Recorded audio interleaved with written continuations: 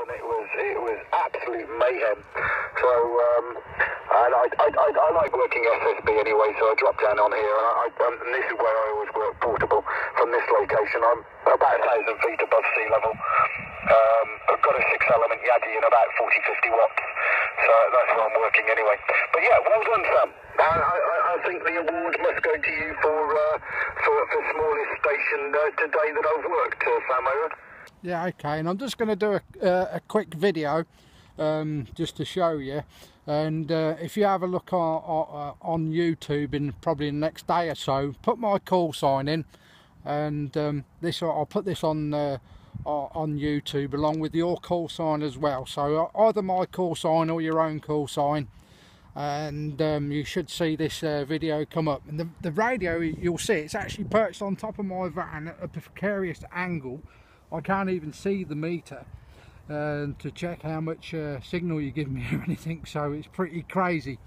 And yeah, it just goes to show what we can get up to just larking around.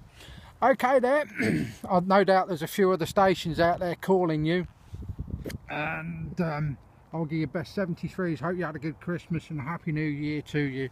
So all the best from Mexico Zero, Sugar Radio Whiskey. Thanks a lot.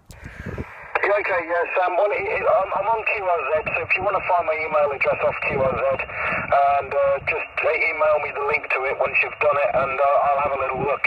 Be quite interesting to have a look at that. That would be quite amusing.